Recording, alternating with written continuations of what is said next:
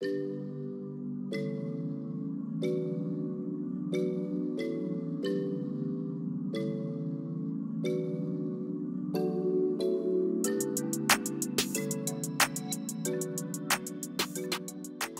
loves, and welcome back to the channel, and welcome back again to another studio recreation video. Now in this video we are going to be recreating Painted by Spencer's filming studio. Now I am a huge fan of his.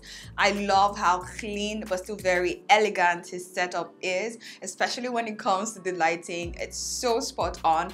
So if you guys are also a fan, if you guys want to try as much as possible to recreate his setup in this video, that's what we're going to be doing. So if you are interested, then stick around with me, don't go anywhere, and let's get right into this video.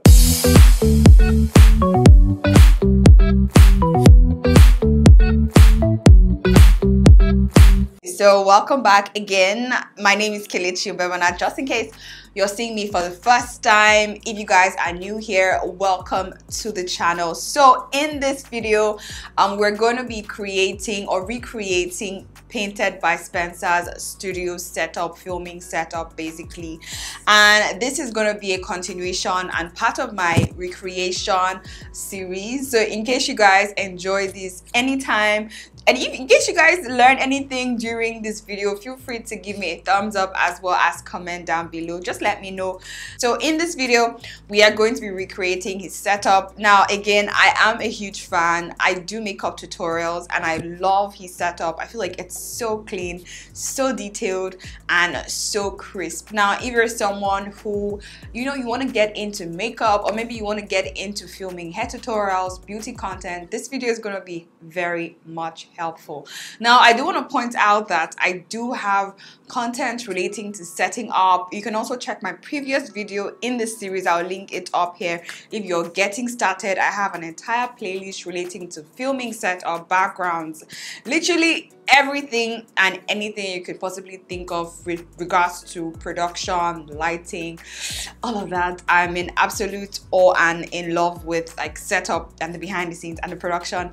And yeah, so in case you don't know who Painted by Spencer is, he's a YouTuber here, also a professional makeup artist. He's so gorgeous, so beautiful, and his setup just represents that. He has this elegance and simplicity. So in case you guys want to learn more about Spencer, I'll leave his link over here as well as in the description box, so you can definitely check him out as well as his videos. Okay, so I have my pen and paper, and what we're going to be doing is a basic research. I always do this every single time I want to recreate a set. That way I kind of have a feel of the channel, have a feel of the theme, and also have a feel of what we're going to be needing to recreate that background, that set. So that's what I'm going to be doing now, just going over to his channel and kind of seeing what his vibe is, what the theme is, as well as, you know, what the setup looks like.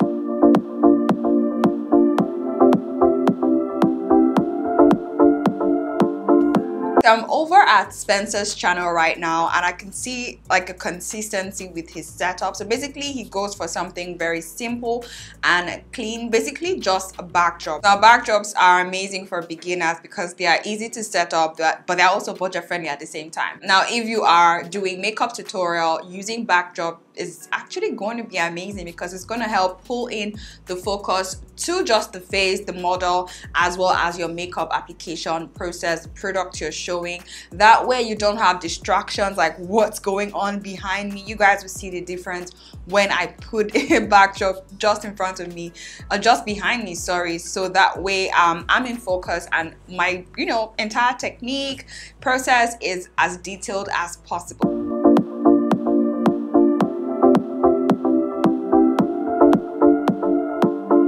So moving on to his setup, initially I was a bit confused as to what kind of backdrops he's using, because obviously he's using backdrops.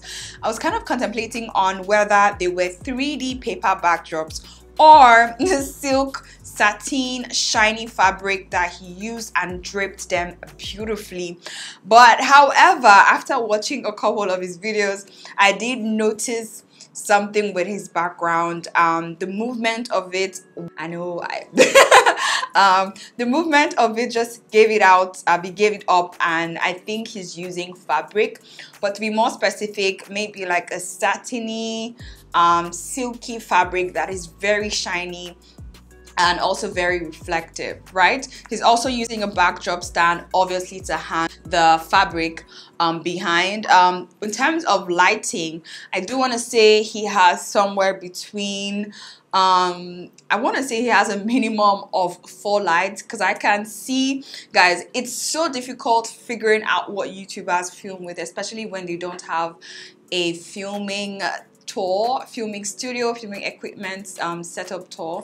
But yeah, just with lighting, something that gives off or something that gives away lighting, especially when you're filming beauty content, is usually the eyes, right? So if you're filming with an LED light, it's definitely going to reflect in your eyes. If you're filming with a ring light, it's obviously going to reflect in the eyes, depending on where you position that light. That's also something that's very important. But however, I couldn't find what lighting system he was using. I watched a couple of his videos and I did notice like a similar pattern with the lighting in the eyes. It seems like he has 2 ring lights directly in front of the model, him as well, one on top and one on the bottom. Basically, I think this is going to be amazing because it's going to help balance out, cancel out the shadows. I also noticed a hair light on top of the model's hair and a backlight as well. So we're going to be playing around with this. Let's just do this and get started. What I'm going to do right now is to just grab all the things that I need. It's now to do this, I have one fabric in front of me because this is the one that I think I want to work with. This one is like a champagne gold type of vibe, and as you guys can see, when the sun hits or when the light hits, it reflects. So by the time we drape it and we have light in front of us, it's going to look amazingly beautiful. So I'm going to be using this one. This is pretty much like a silk satin fabric, and they are usually the most inexpensive whenever you want to purchase fabric. I always get my fabrics in 2.5 yards. It's better to have more than to have less, depending on how big your setup is or wide your setup is. So I'm going to be using this and carefully draping this. I'm just going to go right and get right into setting up.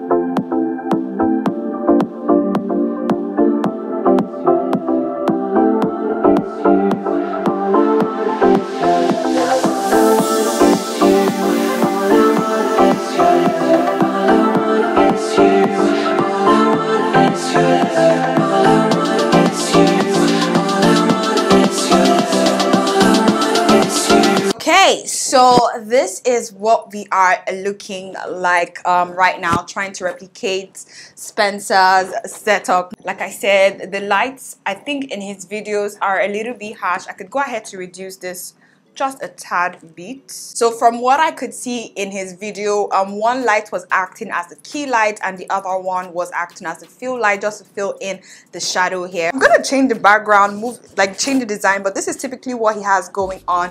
He has it draped and this is what it's looking like. But let me turn off one light so you guys can see the difference. Can we see the difference? Again, I'm filming with one light, one key light over there, and this doesn't look bad. I can go ahead to adjust my camera settings and it still doesn't look bad, to be honest with you. I feel like we could still get away with this, but again, with like filming beauty content, you don't want shadows, and I can see a little bit of shadow going on here. I don't know if you guys can see this. Yeah, this doesn't look bad as just like my main light, but when I turn the second one on, guys, you're going to see a huge difference in terms of the quality. So I'm going to turn this on right now.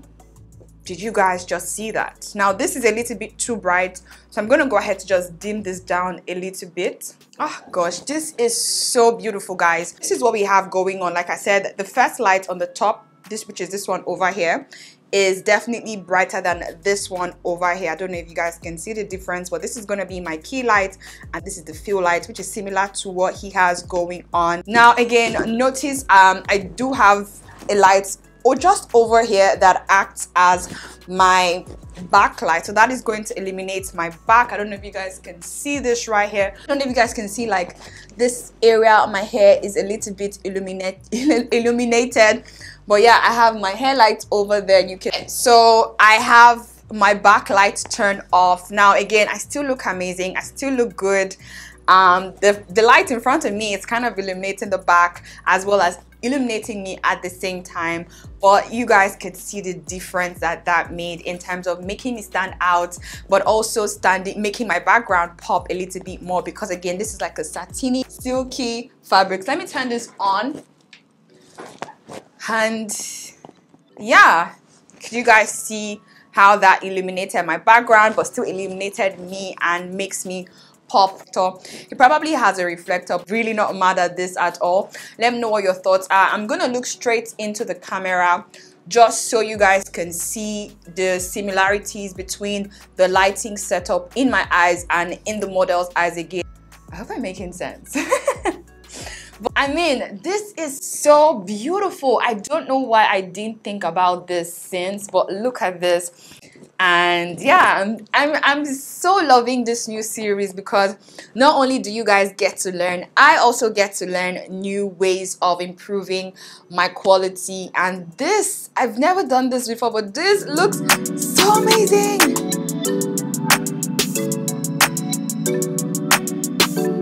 So what I want to do right now is to probably change up the design of these drapes and maybe try out maybe 1 or 2 other fabrics to see if this can work with different fabrics and different textures at the same time.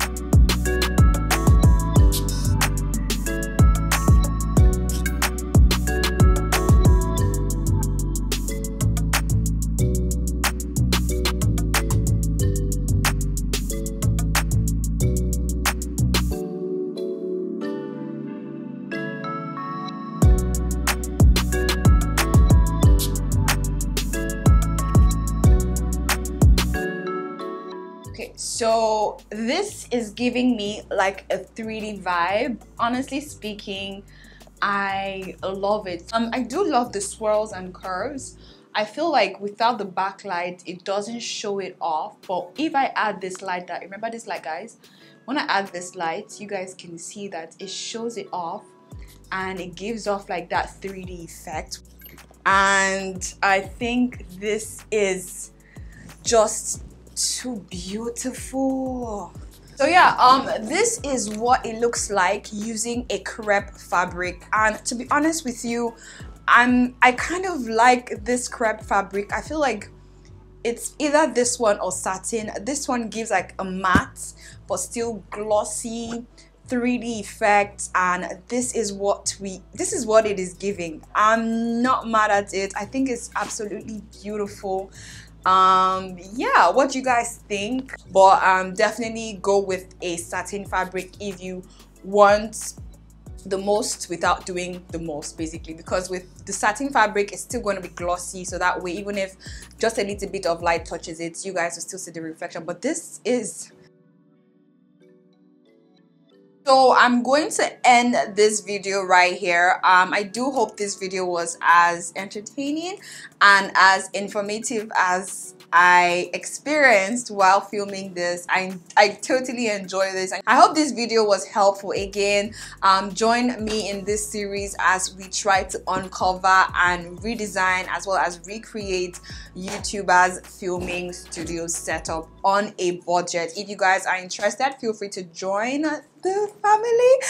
Subscribe to the family, subscribe to the channel, and let's just keep creating this and trying new things and learning at the same time. If you guys enjoyed this video, let me know down in the comment section. In case you guys are new here, feel free to check out my previous video with regards to like recreating another YouTuber's sets. I have the playlist over here as well as over here, so do check them out and get started with creating as well as designing your own space being inspired by any YouTuber that you love. So yeah, if you're new here, again, feel free to subscribe. It is totally free, and I cannot wait to see you guys in one of these videos. So yeah, let's go.